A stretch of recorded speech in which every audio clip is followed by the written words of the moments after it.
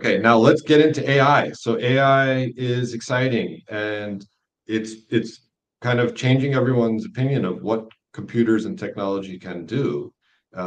It's quite mind-blowing. But let's jump into it. So we are now we have added vector database capability into the wide breadth of capabilities that Greenplum has.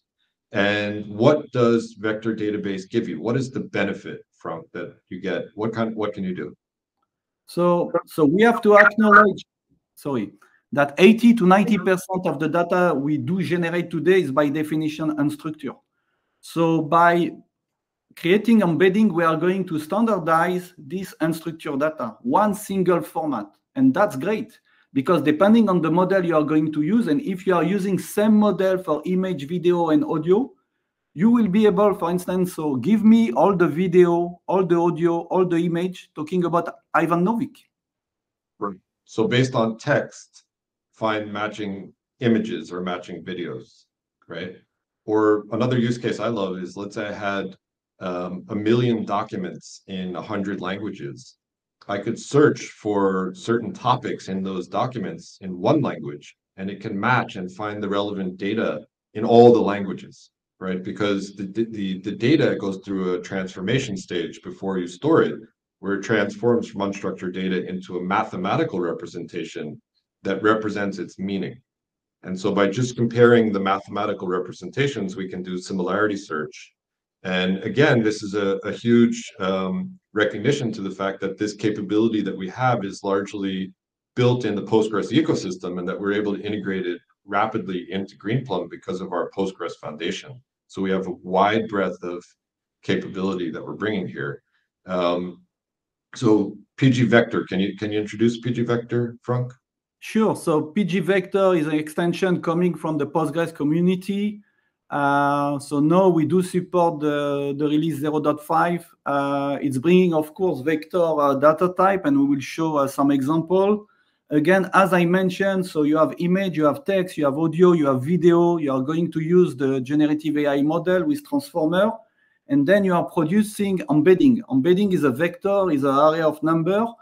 And the vector can have many dimensions, up to 1,000. So we are going to provide ability to store vector, to query vector, also to use some specific indexes. But we are not only a vector database, and that's the big difference, because we are going to be connected with the, I would say, remaining information, and we can also combine with traditional search. We can combine with geolocation.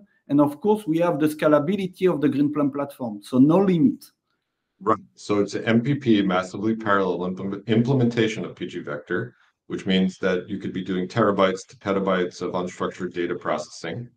And it's also, I mean, probably worth mentioning that it's private, right? It's not, there's no data. You don't need to use ChatGPT or OpenAI. We have open source models that can do this data processing natively, locally, right? Sure. And if you can come back to the previous slide, because I just want to mention something. So again, we have the Python extension in Greenplum for a while. Now we have pgvector. And if you want to generate embedding, and if you want to use generative AI model, something maybe that you don't know is the PL Python code can leverage GPU. So if you have collocated GPU inside your Greenplum cluster, and we have some interesting result, so you can speed up the generation of the embedding. And that's also something pretty unique. There's also some interesting work from some of the CPU vendors that have AI acceleration in some of the latest CPUs. And considering Greenplum customers have hundreds of CPUs, they might want to leverage that economically to do it in a scalable fashion and use some special optimizations that the CPU vendor is adding into the CPU. All right, let's talk about this demo application. So Frank, what did you have in mind here? Yeah, so sure. So again, we include pgvector inside the database. So we were looking for a funny application, and we decide to develop what we call the celebrity app. So again, we can start from a picture. We can start from a webcam. And again, kudos to the team, especially Ahmed and Ruxu. They developed this application very, very fast. So if you go to the next slide. So the service is online. You can test it. Sorry? At this location, right? Yes. It's a small Greenplum cluster stored in the cloud because we are multi-cloud as well. So the ID behind, so you can pass a picture, you can use the webcam. So we will use the clip model to from the image to generate a vector, and then we'll do a similarity search inside the database because we upload a data set, we generate the embedding. And by the way, we use also the GPU, I would say, capabilities. And then you can do a similarity search. So if I pass your image, we are looking for the 3 most relevant people looking like you, Ivan. Thank you.